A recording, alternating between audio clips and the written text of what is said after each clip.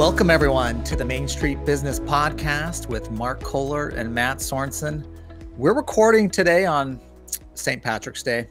Boom. And I just want to note, as evidence of the video version of this, which you can get on Mark Kohler's YouTube channel, I'm wearing green. Oh, Mark is not. that looks more like turquoise. No, it's just bad lighting. It's green. Okay. All right. It's green. I am holding a golden Bitcoin. So for those that want to see this, you can go to YouTube and see what a real Bitcoin looks like. This is a golden egg, just Yeah. for any of you to know if you're not getting the joke. It's not a great one, but it's a joke. Jeez. Yeah. So Is that the pot of gold? Is this the St. Patrick's Day? So I did shoot a video for St. Patrick's Day and said that this is your chance to give yourself a gift on St. Patrick's Day. Put a little gold in your Roth IRA. So if you already have your directed IRA account set up, you can call the team over there and just say, hey, can you give me a list of some precious metal dealers? It's a wild, crazy jungle out there of precious metal dealers, but we have a few that we recommend you do your due diligence on, and you could buy a little gold right in your side your Roth. There you go. Yeah, absolutely. You buy gold, silver, platinum, or palladium. Those are the four precious metals you can own in your IRA. What about a zirconium? I can't buy a Zirconium? No, that doesn't work. That's, that's what you get for that's what you get instead of a diamond for, I told my wife it was a precious stone. It's more precious than diamonds. Yes, that's what I said. Didn't go over that well. Okay. Or you can also get the gold of the future in your IRA. True. Bitcoin or Ethereum, or maybe that's going to be the lump of coal in the future. Who knows? So, yes, plenty of options, of course, with your self-directed retirement account. Yep. Well, today's episode is our open forum show where we are taking questions from you, our valued listeners that we love, and we're giving free advice. You don't pay for this. We're just two tax lawyers, just shooting off the hip, giving free advice on the questions that you're facing in your small business and your personal life. Yeah. Hopefully we wow you. We want to start with a little news first. I've got the star here. I want to point out that Jen and Brad are back together. They're back together, Matt. I'm so excited. They are having Nights of Passion. Now, at first when I saw this, I thought, it can't be true. And as a good tax lawyer, I do my research, so I had to verify this. So I went to the National Enquirer and to get a second party verification. Okay. And they are reporting the same. Wow. Yeah. Okay. Yeah. What about J-Lo and A-Rod? Did they break up? I'm confused. Yes, they did. Now I've got another issue over here. See, I watched the news. I watched TMZ. Yeah. I'm sure we've got a lot of questions. There's a lot of questions on the status of Jen and Brad and J-Lo or A-Rod. But we got to move on, I guess. So yeah, anyway, I thought I'd let you all know that it's on the date we've all been waiting for. Jen and Brad are back together. We'll keep you posted here at the Main Street Business Podcast with the news that really matters. So really excited for you. Okay. Do you want to take our first question? Yes, let's do it. Okay. All right. This comes from Carolina from SoCal. Okay. Carolina from SoCal, like South Carolina. Okay. Says, my family and I want to buy a rental property together. So I've never heard of South Carolina as kind of SoCal. I think they're trying to pull off the SoCal thing, like Housewives of Orange County, but it's really South Carolina. Do you call it SoCal? Anyway, okay, keep going. Just confirming. Yeah, okay, so her question is. Yeah. She says, my mom's a retired school teacher, 65, has $100,000 in a 403B that she wants to self-direct to help with down payment of a property by loaning us part of the down payment, and my adult twin daughters and I will put in $60,000 on an $800,000 property. That would cash flow $1,000 to $1,500 a month. Do we need a multi-member IRA LLC? Is there tax write-offs? How do we distribute them? My daughter can use the write-off. They each claim single, 130, 140 annual salary. They max out their 401k and Roth contributions. Okay. Now, do they need a multi-member LLC or a pair of handcuffs? Which one? Yeah. This one's dicey. Why did I start with this one? Jeez. I just walked right into this. Okay. Let's hit a couple technical points only because it's necessary. Okay. Yes, fair enough. You asked, Carolina. People. Yeah. You asked. Okay. We're delivering. All right. Okay. When you have a retirement account, there are people who are what are called disqualified to it, disqualified persons.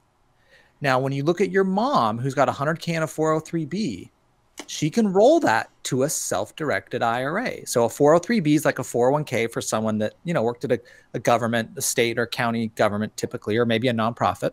So that can be rolled out. It's typically traditional dollars, and it'll get rolled into a traditional self-directed IRA. Okay. Mom's retired. She doesn't work there. She's gonna be able to roll it out. No problem. Okay. Now she's got $100,000 in a traditional self-directed IRA. And you're saying, all right, can mom loan us part of the money for the down payment? No, mom cannot loan you money. Why? You are a disqualified person. So if you were the borrower or your daughters, your mom here, grandkids, they are also disqualified. So her IRA cannot loan money to you and transact. Okay. When the prohibited transaction rule is who's on the other end of the transaction with your mom's IRA? Is that person disqualified or not? Here, if you're there, your daughters are there, that's disqualified. Loaning money is going to be a prohibited transaction. Now, there's an option, though, and you brought this up, Carolina, a multi-member LLC. So you could set up an LLC where your mom's self-directed IRA here puts in the 100 grand as an investor, as a partner in here, with you and your daughters also putting in money. Now, here's the rub, though. The ownership has to be based on the dollars invested. So because you guys are all prohibited to each other, your kids, if your mom puts in 100K and gets, let's say 50% ownership, you're going to have to put in 100% if you want 50% ownership. 100K. Yeah, or 100K, yeah. So I don't know it's the best structure.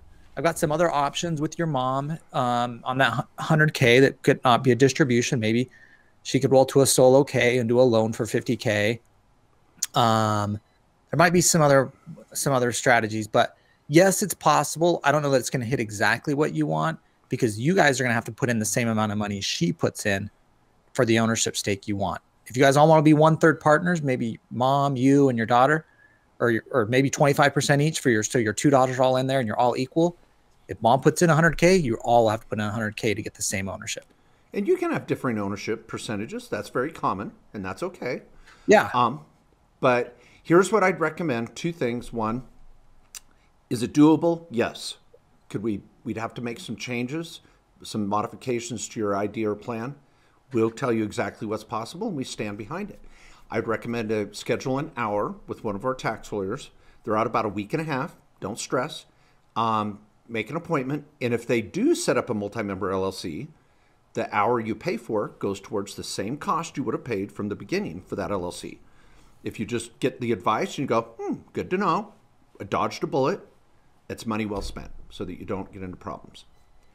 The second thing I'd say, Matt, I'm going to call an audible here because we have a sister podcast titled the Directed IRA Podcast. I'm going to propose that we nail as many non-IRA questions first, and then we'll go into those IRA Roth type questions, and any that we can't get to, we'll cover in our open forum for the Directed IRA Podcast. How do you feel about that? Okay.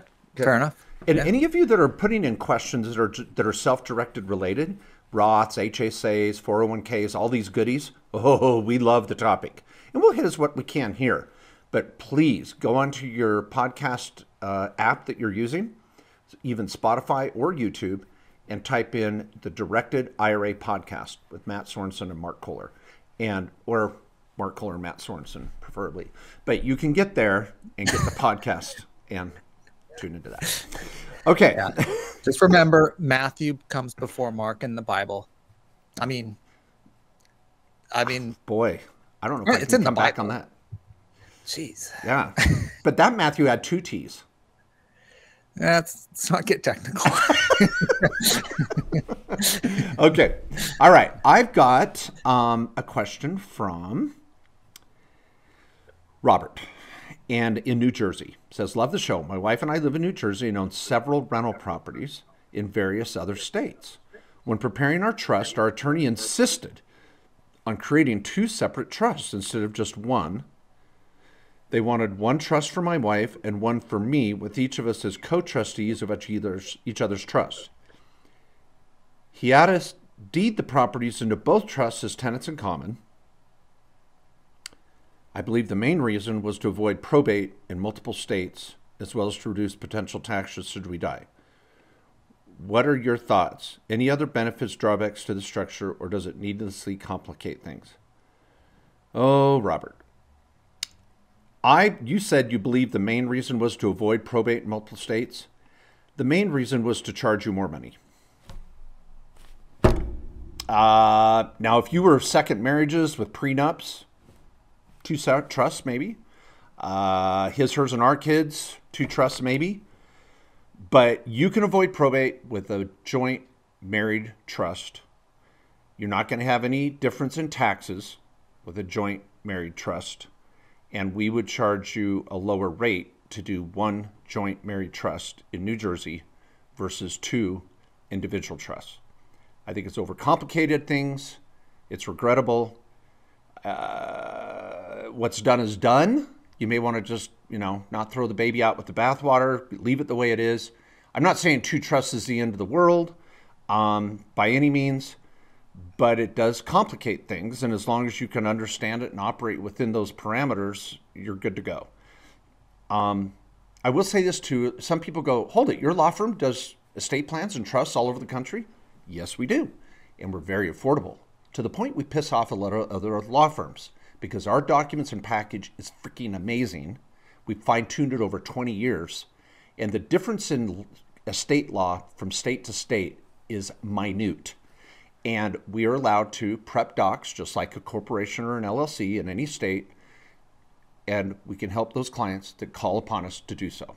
So if you would feel like you don't know where to turn, or your estate planning attorney charged you too much or overcomplicated it, and you want to just clean house and redo it, 90% or more of our estate plans are completed for $1,500.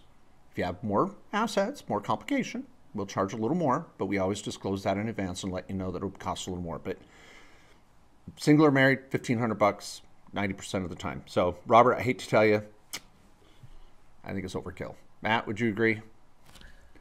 Oh, yeah, for sure. And yeah, well, thanks for saying we're the best, Woo! That's easy. Okay. Sorry. Okay. Not to be too self-serving, but just want to give you guys options. Give you options. That's all it is. Yeah. And who thought lawyers could be liars out there? And who knew?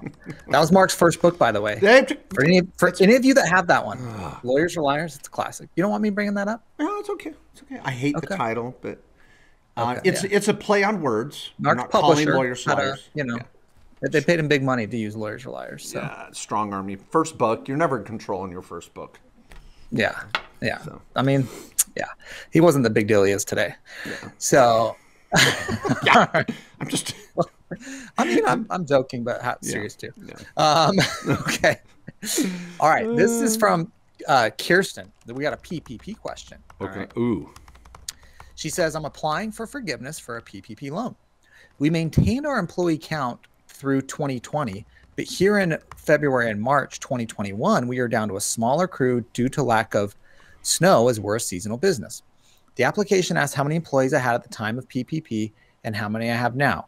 If this is going to affect my forgiveness, then maybe I should wait until I hire more employees to actually apply for forgiveness.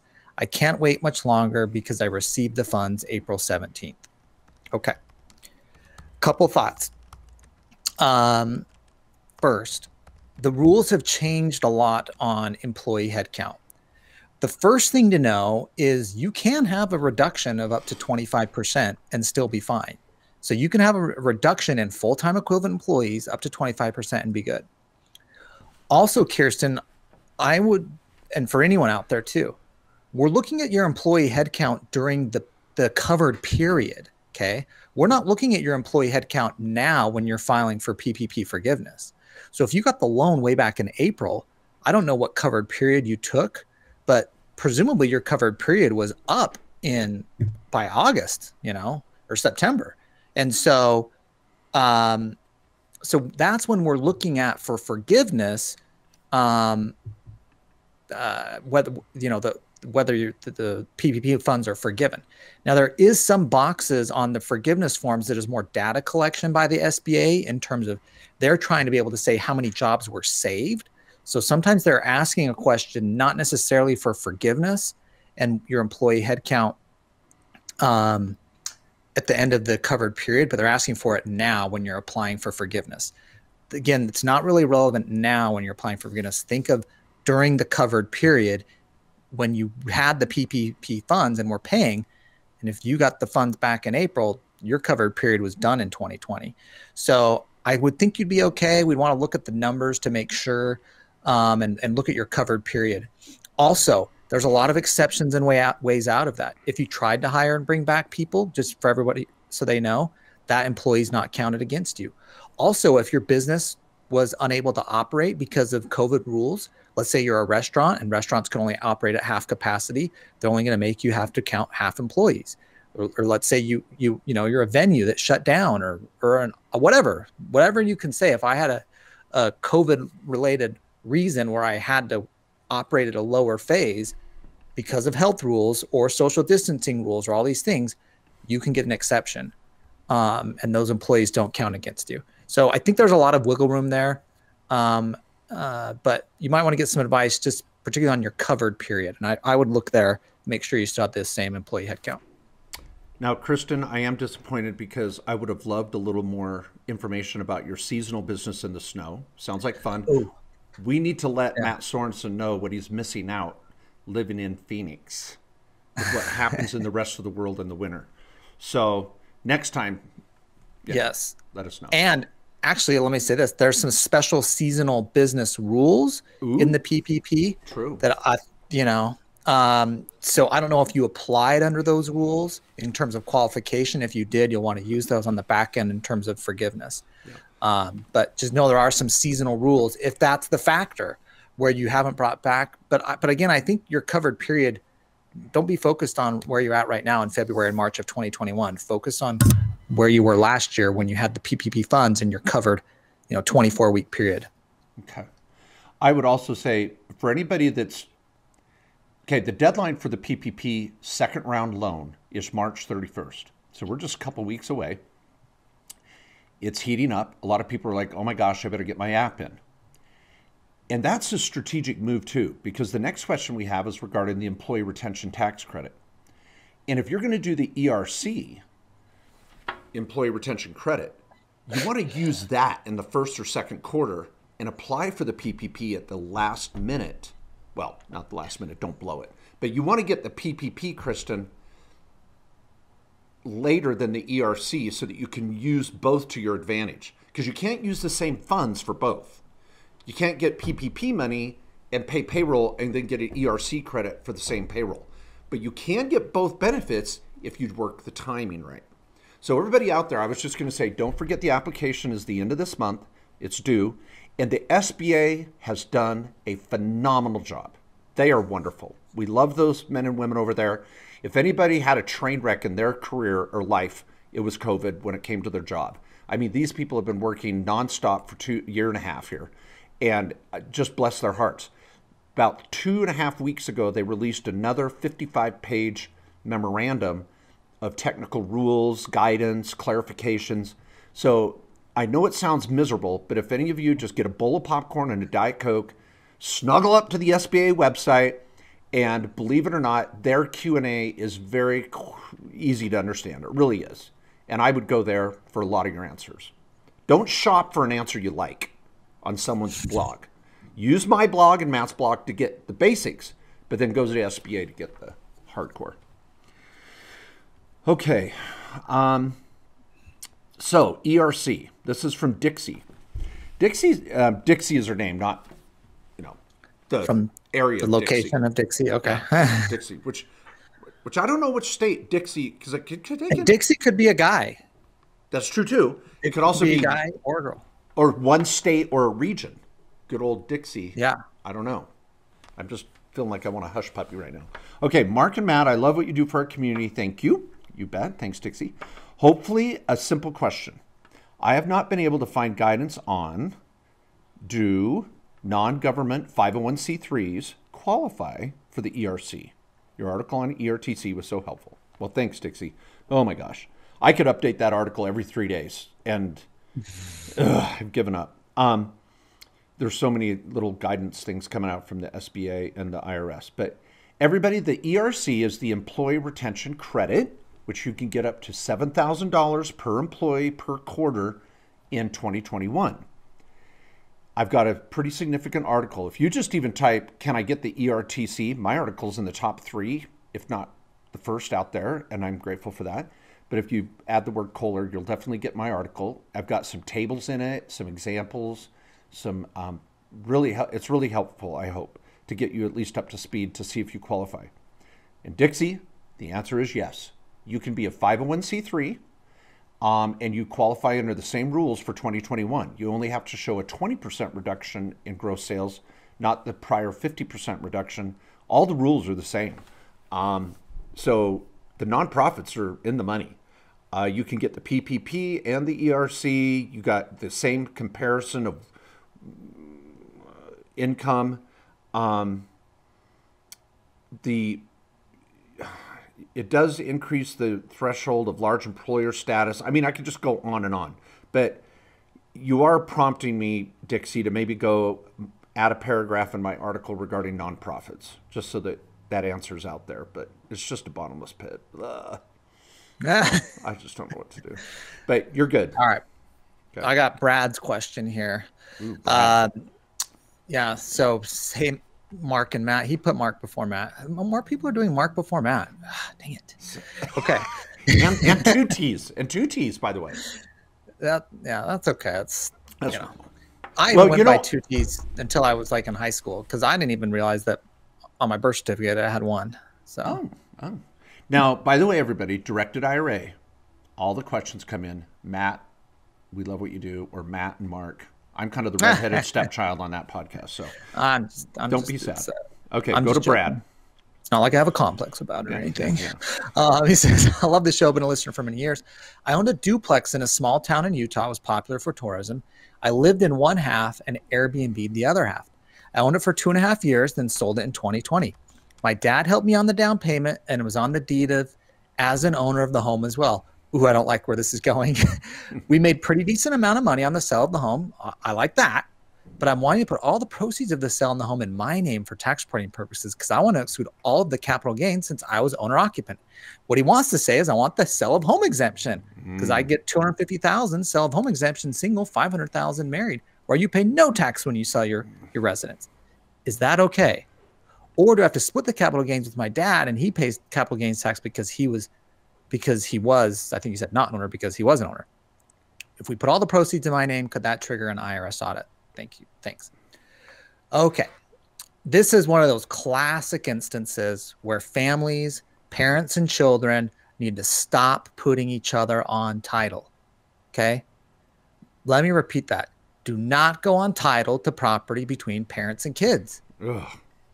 Here's one instance, and there's the reverse instance where kids try to get on property with their parents because they're trying to avoid an estate plan. Here, and this is the opposite here is mom and dad help you, or dad helps you get the property and wants to be on the deed. Well, what did that do? That screwed up your sale of home exemption. Okay. And now you may want to take an aggressive position on this. You can decide how you want to do it, but he was an owner with you in the property. And I'm nervous about that in terms of you getting the sale of home exemption.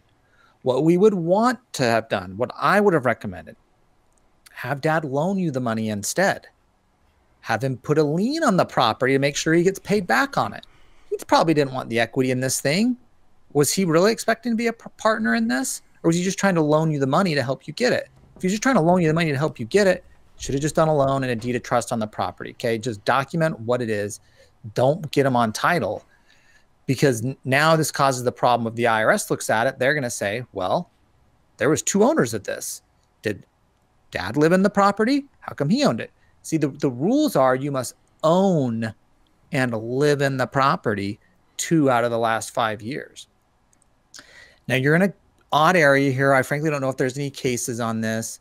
But I would think, I'm just going to say you're going to have a hard time avoiding the sale of home exemption, because on title, you probably closed it. Now, if you asked me before closing, I would have said, have dad deed his ownership to you right now. Yeah. So you close and sell on it because you've really been there for 2 years and you've at least been on title for half during the year. Let's have dad deed it. But it looks like this already sold in 2020.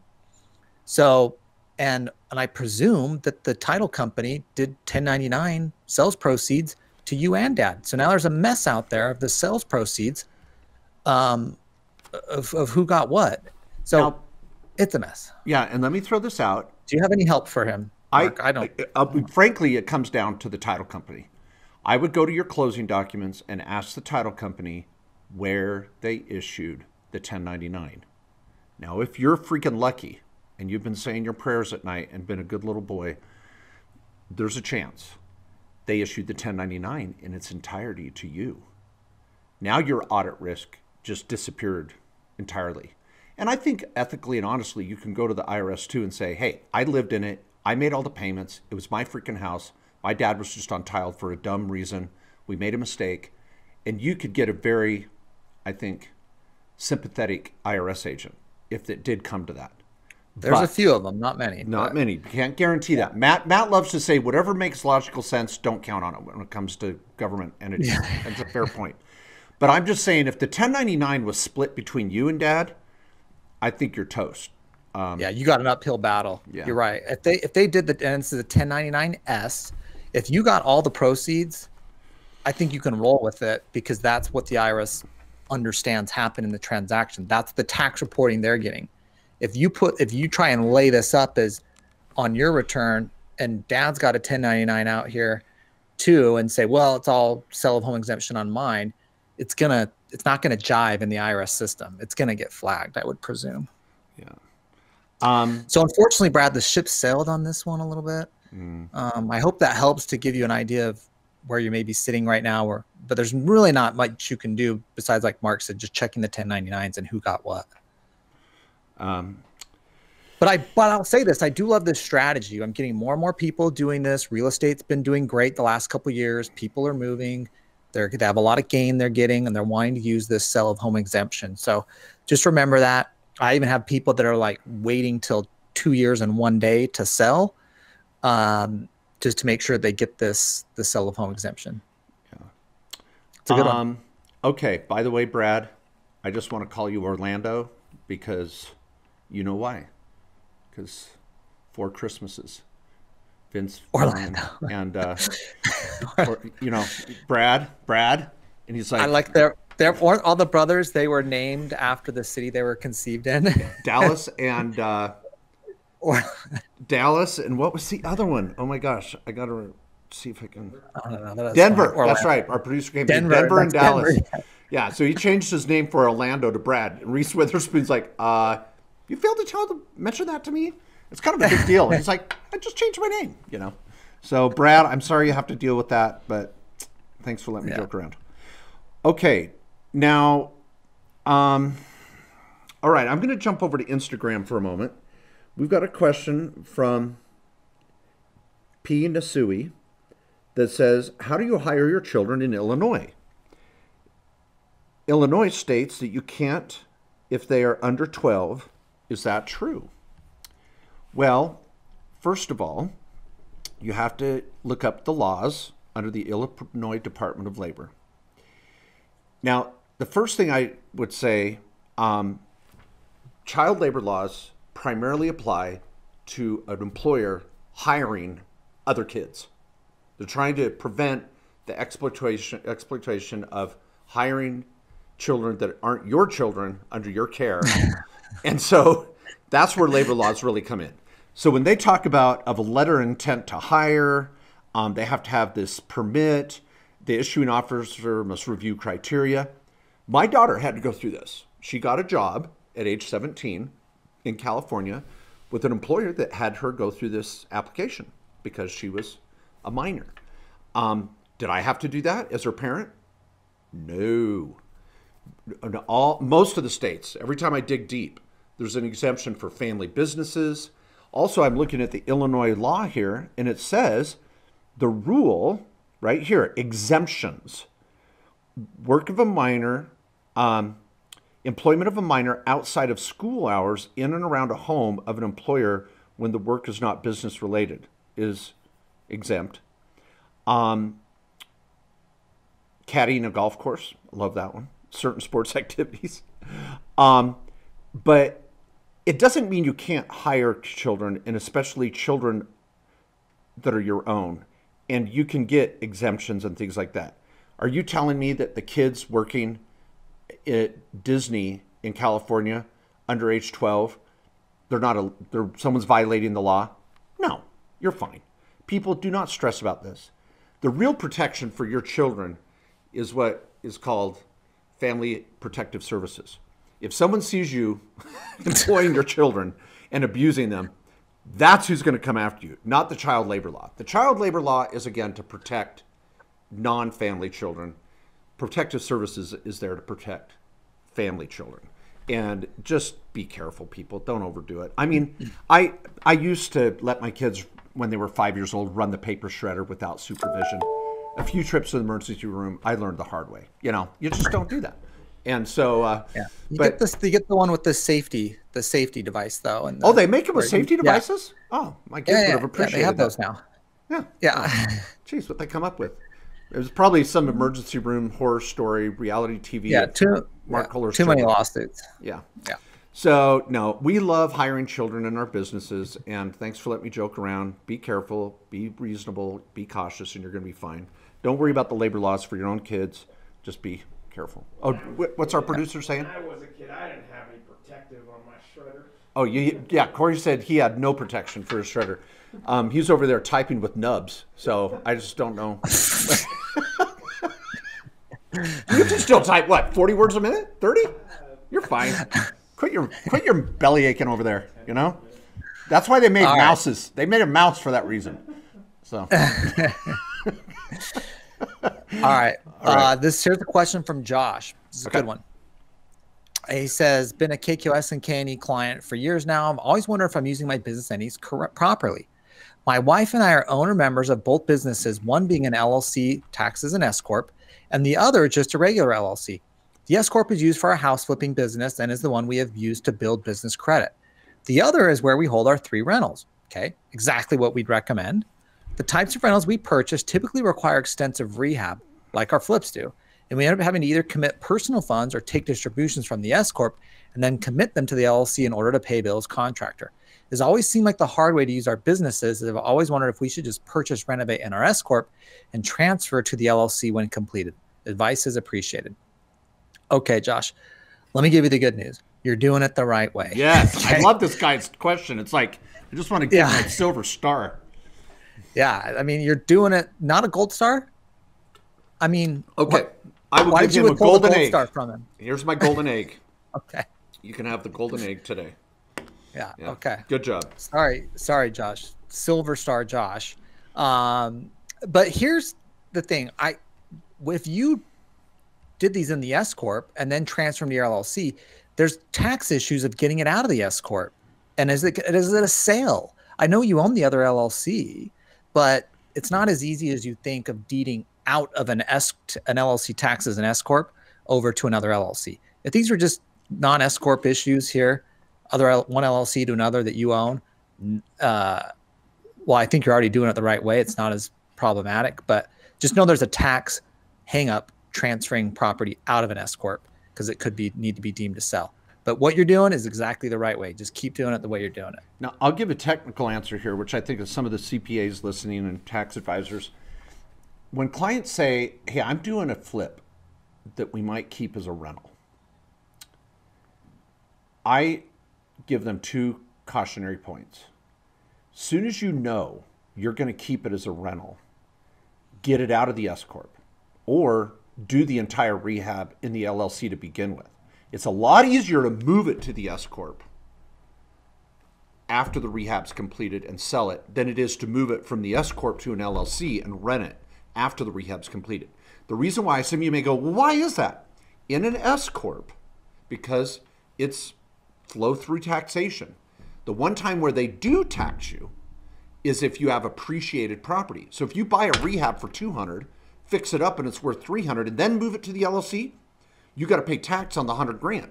Now you get a stepped up basis and you start to depreciate it at 300 minus land value, but you don't want to go that direction. The other option I tell them is if you know you're going to make it a rental, get it out of the S-Corp before year end. Because as long as it doesn't show up on the tax return for the S-Corp, there's a lot of freedom and latitude to get it out of the S-Corp before the tax return's filed. But once that tax return's filed and you're past December 31st especially, you're going to have a building gains problem. And sometimes we tell clients, just leave it in the S-Corp and rent it there, because to get it out's a pain in the butt. So that's the only cautionary point there. But I love what you're doing. Good stuff. Okay. This is... I like the detail. Well, thanks. Now, P. Nasui, I'm a little concerned. His or her questions are wonderful, and my screenshot is so small I can't see if it's a male or a female with this little tiny centimeter of a picture. But P. Nasui is asking great questions, but a lot of them. So don't be frustrated. I'm going to at least answer one of those. I'm going to take a second one just because it really is a good one. P. Nasui says, why is it bad to have two owners of an S corporation? Well, if it's husband and wife, it's great. I love that. I only want to have one S corp in a marital relationship if possible. But for any other reason, they're a mess. And the reason, it comes down to one word: flexibility. So I have a chapter in my book, Tax and Legal Playbook. You can get it on Kindle in minutes. You can get it shipped to you on Prime within 24, 48 hours. There's a whole chapter on partnering where I go through this very issue and give detailed examples and how to get out of it. So please read that chapter. It's worth the $19.95 or whatever. But really look into that. It's just flexibility. I'm going to get less write-offs for my clients in that situation every time. So it's a mess. So people, if you're in an S corp with a partner, you got a problem. And you may go, well, I have a good accountant. I would like to debate that. Your accountant should be trying to get you out of that. Absolutely. Every day and on Sunday. Okay, Matt, your call. All right. Now, let me just say there's a bunch of questions in here on crypto and IRAs and LLCs. Get ready for the Directed IRA podcast. We're going to cover those in the Directed IRA Open Forum podcast. So, but Terry, Kim, those of you that asked those questions, just make sure you're following and subscribe to that podcast. We'll hit those. And we might get to them today. We might. Yeah. Okay. We might. All right. Okay. Okay. Are you going to grab Michelle? There's a couple good ones I want to grab. I'm going to do Suhel. Okay. Suhel. Okay. He says, this is a follow-up question to one we asked on the last Open Forum show. He says, I'm a listener to your podcast and absolutely love it. Thank you. I've already learned a lot. I'm a recent real estate investor and was intrigued by the guidance on your February Open Forum show. You advised to transfer the deed to your personal name to refinance a loan and then transfer the deed back to the LLC. Okay, you could do the loan in the LLC's name if you want, but a lot of clients will deed it from their LLC back to their personal name to refinance it. And then after the refinance, they get it back into the LLC. And that was one of the questions we had a month or so ago. He says, I assume this applies to new rentals as well. This is his question. Where I can get the loan in my personal name, buy the property, and then transfer and deed the property to my LLC. Since the mortgage will still be in my name and I will be making payments, does it still maintain the liability protection of the LLC? Excellent question. Yes, you'll still have the liability protection of the LLC, not from the bank, but from all other creditors. So if you buy the property in your personal name, this is very common, particularly for single family rentals, and then you deed it to the LLC later, the LLC owns it. You'd want the lease in the name of the LLC. Tenants are paying the LLC. The LLC owns it. Anything happens on the property with tenants or people there, they have to sue the LLC. Okay. Now, the bank, you're still on the hook liable personally, of course, to the bank where you sign the mortgage, and they've got a lien on the property anyways. So you're still going to have the liability there. Now, the next question he asked was, do I need to be paying the mortgage from my personal account or LLC account to maintain the separation? I'd start paying from the LLC. Yeah. The bank doesn't care. If the check clears or the ACH goes through, they don't care where the money comes from. Yeah. So, but just for, for good bookkeeping purposes and to keep the expense in the LLC, which is good for your liability protection and asset protection, I would start having it paid from the LLC. Okay. Love it. All right. Question here from Michelle. This is a fast one. Says, my parents are setting up a special needs trust for my sibling. God bless you. It's such a tough situation. For some of you that don't know what that maybe implies, a special needs trust is for someone that can't care for themselves either physically or mentally or both, and they just need help. So let's think of someone with, low functioning autism, where they're going to be just with mom and dad or family for life. And so a special needs trust is a type of trust that holds money for them to take care of them when mom and dad pass or family members pass, because a lot of people, their biggest stress is who's going to take care of this child. And I talk to these clients all the time and I feel their pain, but I haven't lived it, and it just seems so overwhelming. So God bless you for what you're trying to do to help this sibling. The question is, this sibling receives Section 8 housing. For some of you that don't know what that means, that's government assistance where they pay the rent for the tenant in the house based on income levels. Is it possible to purchase a residence with the trust and have the Section 8 funds continue to pay for renting this property? This will give her a stable place to live and a steady influx of money to the trust. Well, you're actually bringing up two different issues. The first issue is, can a sibling get Section 8 benefits while being the beneficiary of a special needs trust? The answer is generally yes, but you have to make sure the special needs trust is very, very carefully crafted. We've got an attorney in our office, Kristen, who is our estate planning specialist, and she's fantastic. I would make an appointment with her, and they're a little extra work. They're a standalone trust for that child that has special needs. But yes, they can get Section 8 housing. The concern is, on a second issue is, Section 8 housing is kind of an equation based on several factors of the income level of the person getting the assistance, the value of the property, where it's located. I'm not an expert in this area, but could the trust go out and buy $1 million home and sibling get Section 8 housing? Probably not. So I think you're going to have to take into account what type of home the trust buys, which is a separate issue from the Section 8 qualification in and of itself with the special needs trust. So keep in mind there's two issues there, in my opinion, and get legal support absolutely in the process. But I think you're headed in the right direction. Anything you'd add to on that, Matt? No, I skipped Michelle's question there because I didn't know. I didn't have a solid answer. So I appreciate you, taking a shot at it. Yeah, I left it for you. You're welcome. I appreciate that. Well, do you want to hit some of these crypto questions? Kim and Terry have a similar question. If you'll indulge me, I'd love to. Yes. And I love crypto, so let's do it. All right. Okay.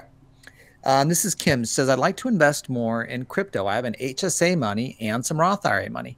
Is it better to start 2 new LLCs for each classification of money so I can continue annual contributions through 2 self-directed accounts, or can I combine the 2 into 1 LLC? Let me say first on crypto, keep in mind, we now have our crypto IRAs, which you can use an HSA or a Roth IRA for, and we'll open a crypto account right at the account level, no LLC required. Okay, so that's probably what I would look at in your situation, Kim, particularly since, unless you have a lot of money in the HSA and Roth, I just do the crypto accounts. They're going to be faster and easier, no LLC to set up. You'll save the cost there. Now, let me say this in general to anyone looking to do crypto. I don't like the multi-member LLC for crypto. because you're going to need to do a partnership tax return. And so let's say, Kim, you did an LLC, which you can do, and you could do, we still have the checkbook IRA LLC, or just the IRA LLC essentially, where you can do a separate brokerage account for crypto. You know, you could go buy the more exotic crypto coins that Gemini doesn't offer, who's the crypto exchange we use right now with our IRAs. But the LLC, keep in mind, if you have your HSA and Roth in it, that LLC is going to have a partnership tax return each year. There's no tax due, but you got to file a return.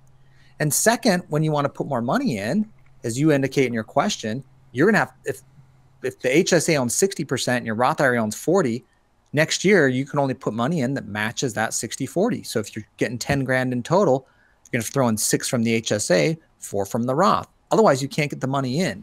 You're kind of stuck at those percentages.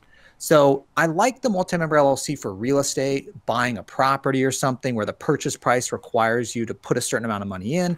And then that LLC is just going to grow in value. It's going to get rent. The property is going to go up. It's clean and easy. But if you're looking to make annual contributions to your Roth and HSA every year and then put them into the LLC, and then that LLC is just going to buy Bitcoin and crypto, which doesn't, you can do in separate trading accounts with each account already. You don't need to combine it to be able to buy one Bitcoin. Just buy 1% of a Bitcoin. You know what I mean? So I'd probably look without skipping the LLC in your instance, Kim. Okay. I'm going to take a differing point of view. Okay. There's two sides to every coin. Fair enough. Okay. Yeah. I think I'd like the multi-member. There's technically the Bitcoin as a block. How many sides is that? 6? Oh. Yeah. There's like a Rubik's Cube. Sides. Like a Rubik's Cube. So how many sides are on a Rubik's Cube? Think of the blockchain, you know. I just like to think of the.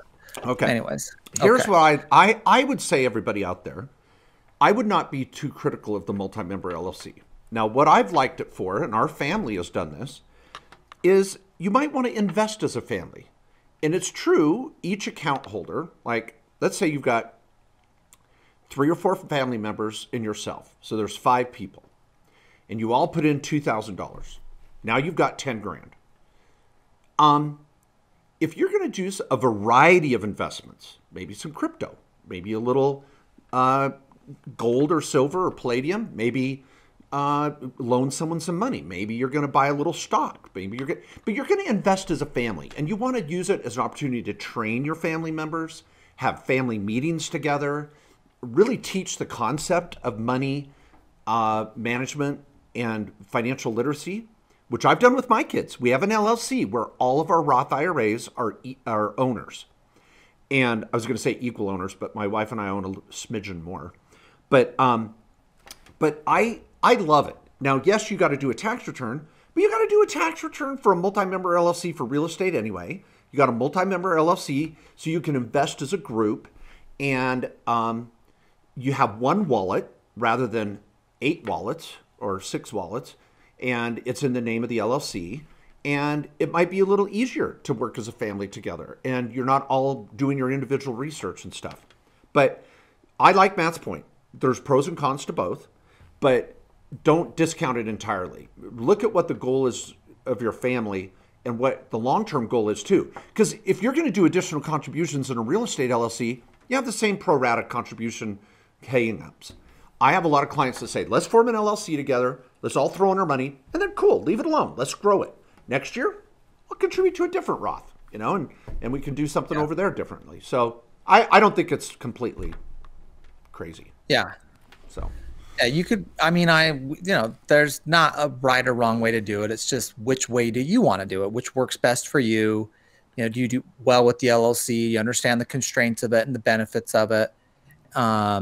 So I think there's definitely pros and cons. It depends on what coins you want to do. If you want to buy like XRP or some of the coins that are, or Dogecoin or something like that, you're not going to be able to do that on Gemini through our crypto IRA options. You'll need to do the LLC too anyways. So, or if you want to hold the storage devices, like if you want a hard wallet or like some of the questions here, like you want a hard wallet, like a Trezor or something that you actually have possession of the keys to the crypto, you'll need the LLC structure too. Okay, Terry had a question here on this too. It says, I hold crypto personally, and my He says, I hold Bitcoin personally in my self-directed Roth IRA and in my solo 401k. Okay, love it, Terry. In order to use an offline hardware wallet, can I create separate accounts on my Ledger Nano X and have the funds from all 3 accounts non-mingled on the same device? Or do I need to buy 3 separate hardware wallets? This is one where there's really no guidance from the IRS, but I think the safe route is a separate hardware wallet. I know you can have separate accounts, and you're going to need to definitely do that, of course, for those different, your personal crypto, your Roth IRA crypto, your solo K crypto. Okay, those are going to be 3 separate accounts.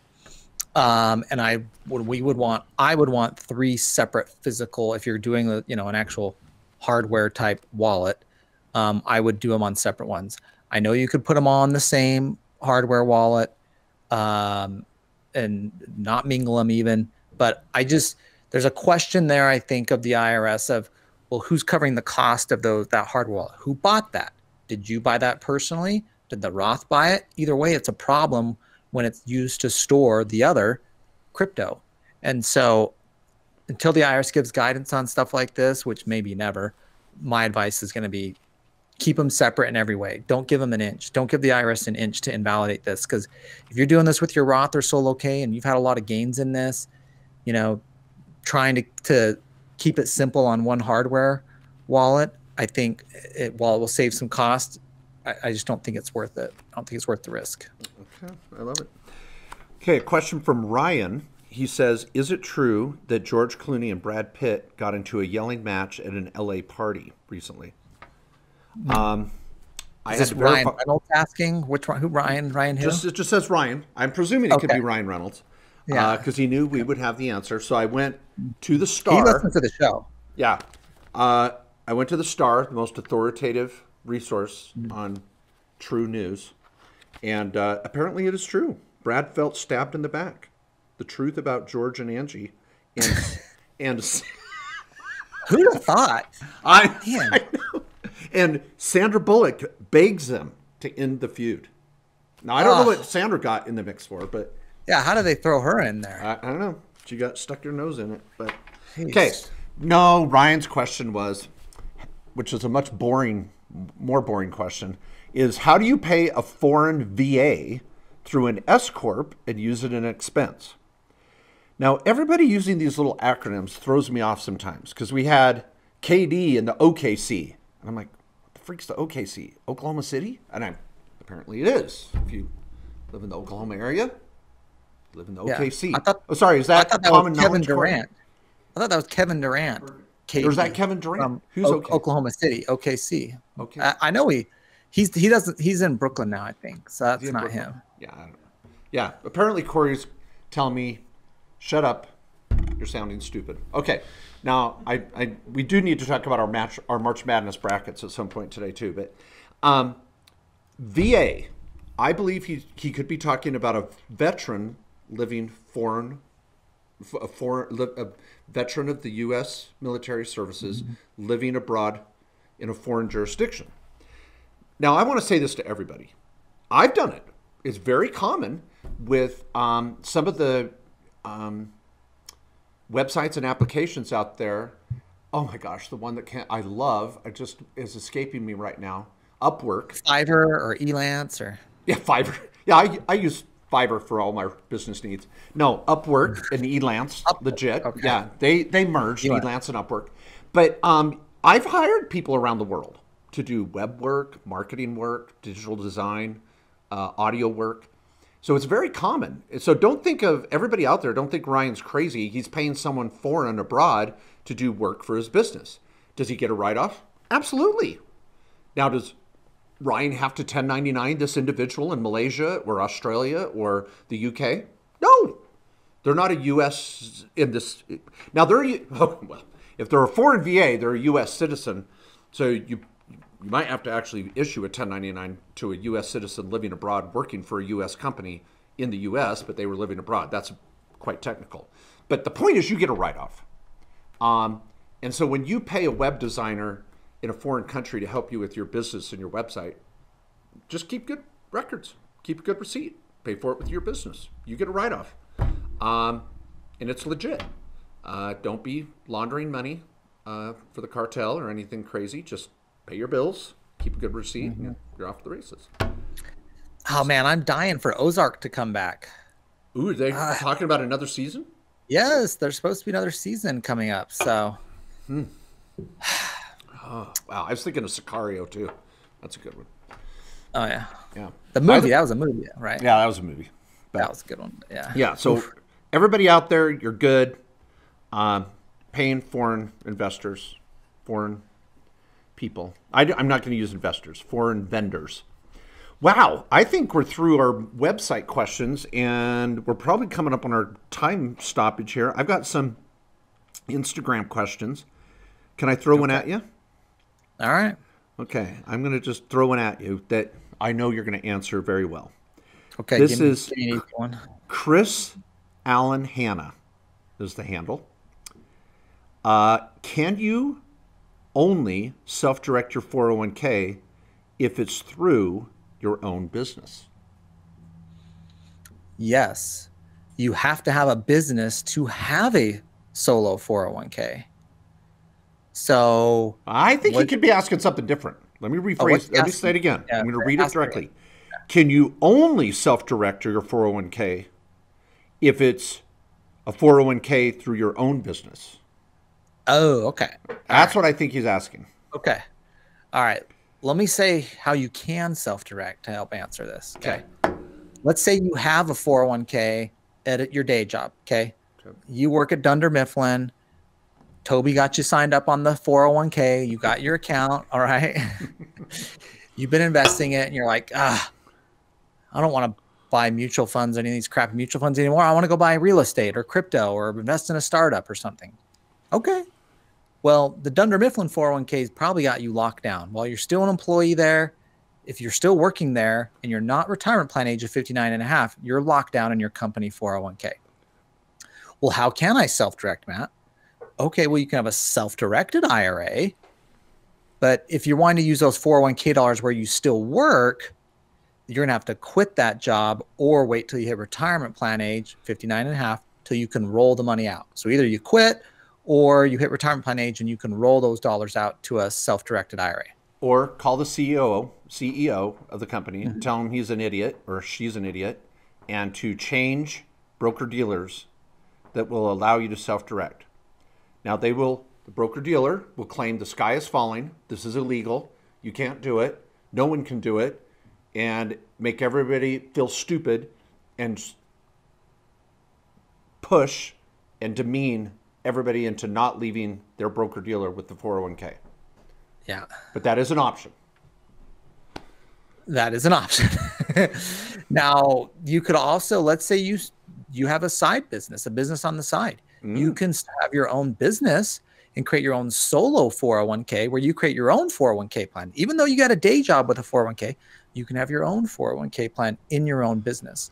And that 401k you can make new contributions to from the income in your small business, your side hustle, whatever it may be. And then that solo 401k could be self-directed. So most of our clients who are self-directing have rolled over dollars from old employer 401ks, or they've just had large IRAs, or they start from scratch with a new contribution, $6,000 in a Roth IRA, and let it add up a little bit until you have enough to do a self-directed investment.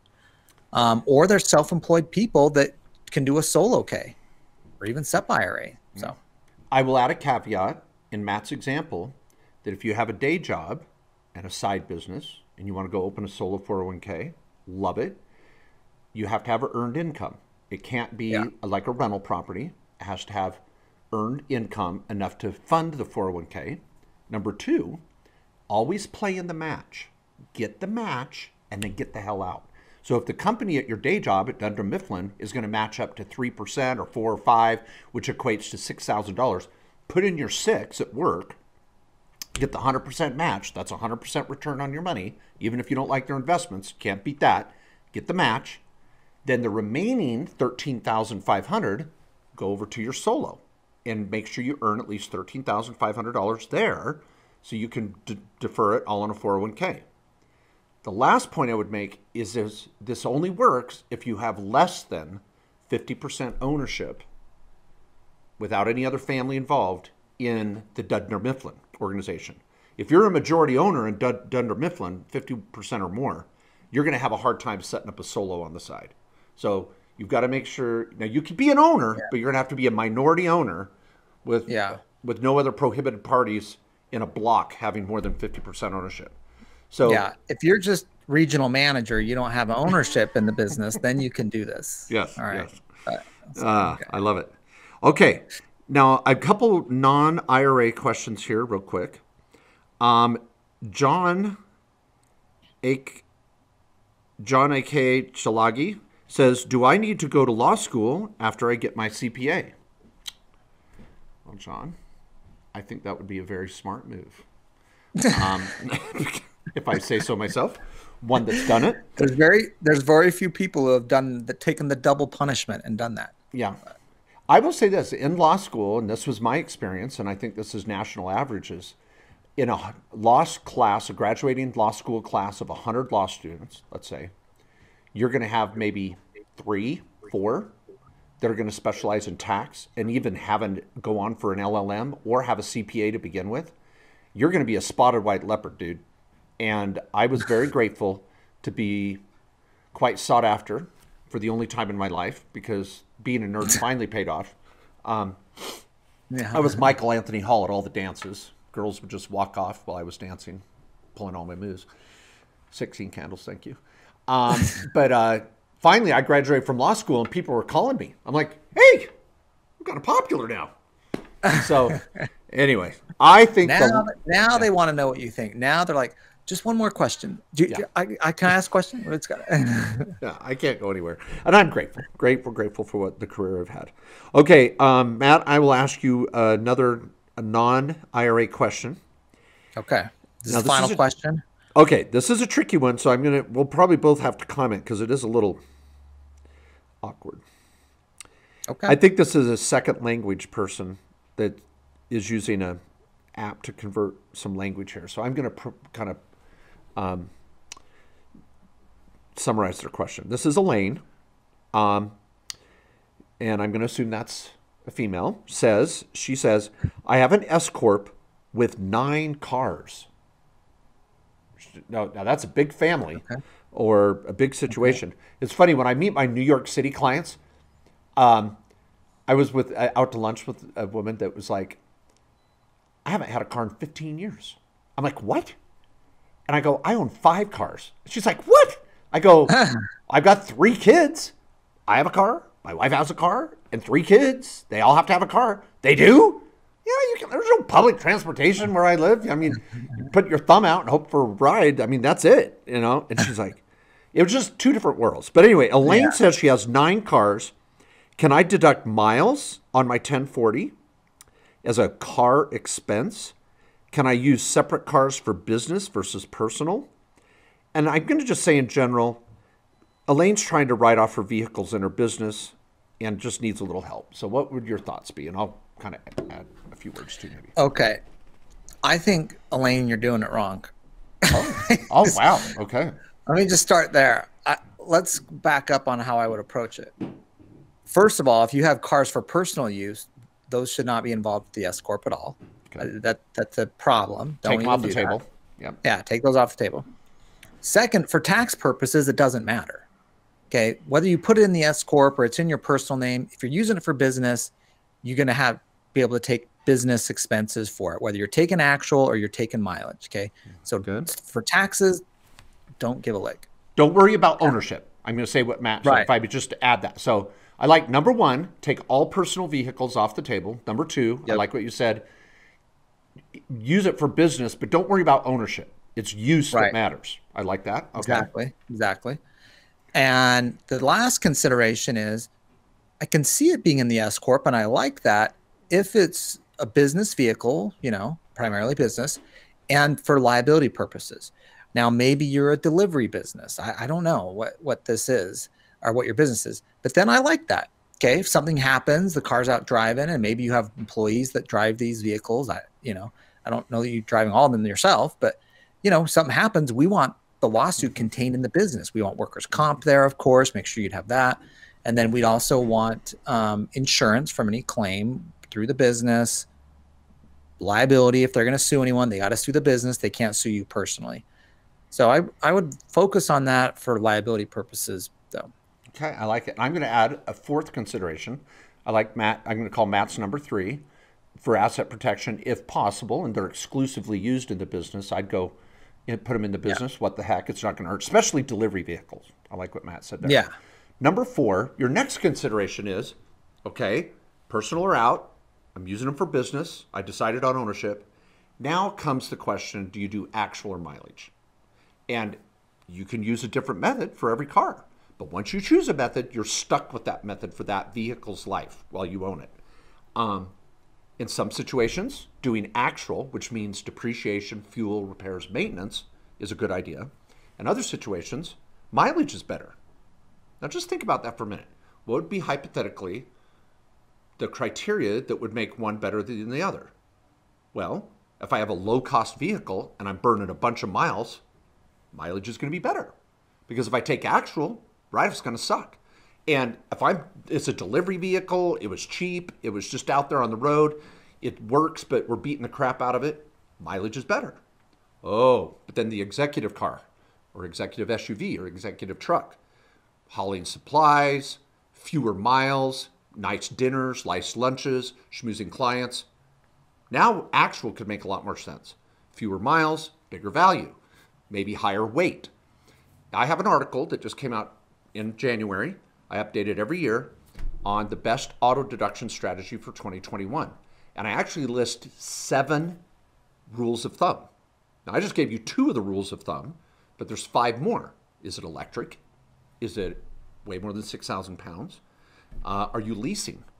So there's all these little variables. So I think, Elaine, you're brought up a very, very important topic that a lot of clients don't think twice about. And they let their accountant decide for them. People, this is your ship. You're driving it. And don't let your accountant push you around. Read an article on it. It's not going to kill you.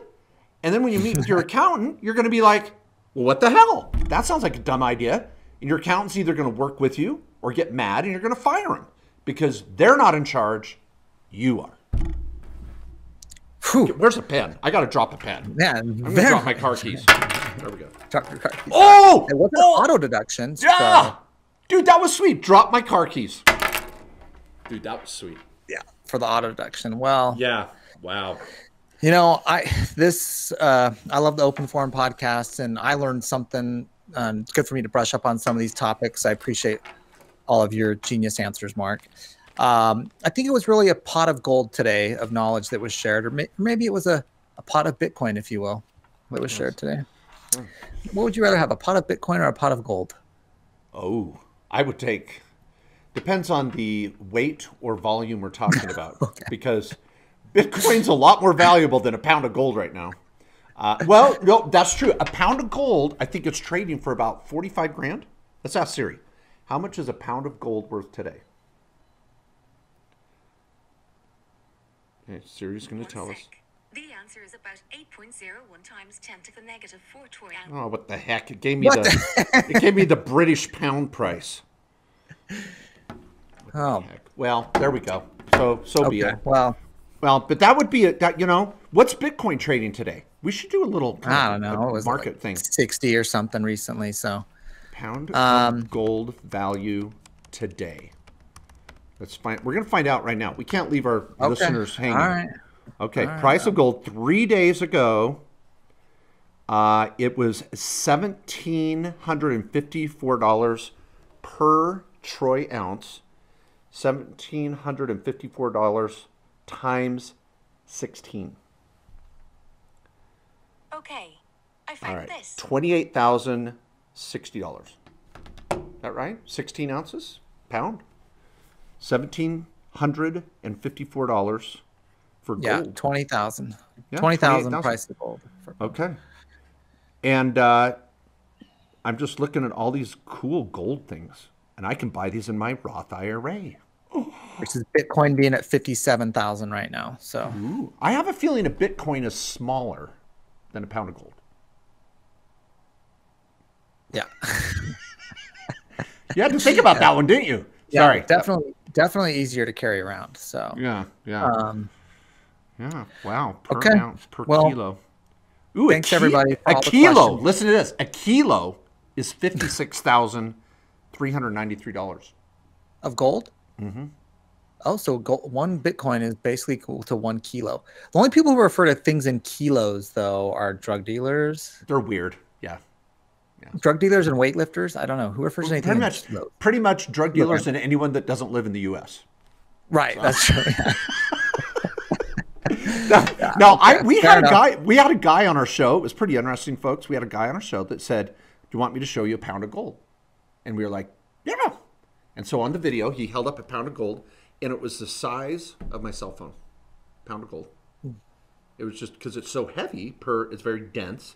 For those that didn't have chemistry class, and if you haven't watched Breaking Bad and understand the periodic table, gold is very heavy per its mass, and so anyway, it was the size of a cell phone. I thought that was very interesting. Interesting. Okay. All right. Well, thanks everyone for the questions. Remember, you can always submit your questions at mainstreetbusiness.com. There's a button that says submit a question. It's right in front of your face there, mainstreetbusiness.com. If one floats into your head and you're like, this would be good for the podcast, just throw it in there. We'll get to them. That's the nice thing about this. Yeah. They're listed in there, and you can see Mark and I hit all the questions that were pending in there. Exactly. So it could be Lady Gaga and the shooting and dog napping horror.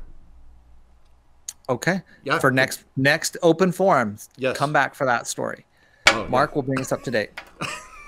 Thanks, everybody. We appreciate you. Hope you had fun, and we gave you a little sugar with the medicine.